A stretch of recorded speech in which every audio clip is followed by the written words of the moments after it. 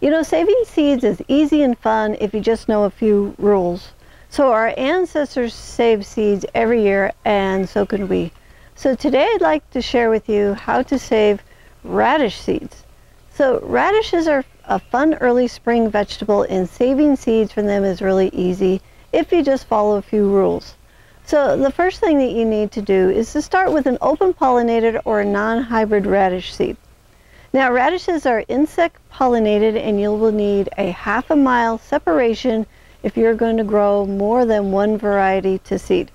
So I suggest that you only grow one variety to seed each year.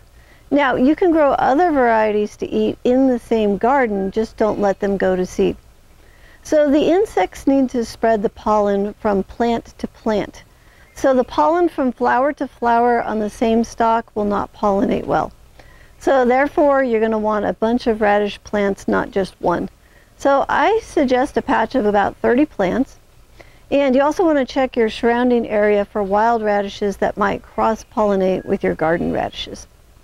So cross-pollinating with wild radishes, it may not give you a good crop the next year when you plant your seeds.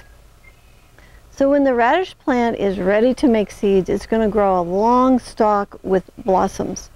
And after the flowers fade, the pods will develop. Now once the pods and the flower stalks have turned tan, then the seeds are ready to harvest. So you're going to want to harvest the seed from the last plants to flower. So this is going to help your future plants to flower later in the season. So to get the seeds, you're just going to crack open the seed pods and remove the seeds. Now once the seeds are out of the pod, they're ready to store. So radish seeds will be viable if stored in a cool, dark place for 5 years. And I like to store my seeds in a labeled bag in a glass jar in the refrigerator. Each generation of your radishes will be more adapted to your garden and will yield better and better every single year.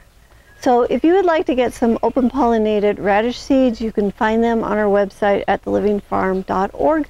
And if you'd like to learn more about seed success, you can go to our YouTube Seed Success playlist, and I'll put the link in the description below.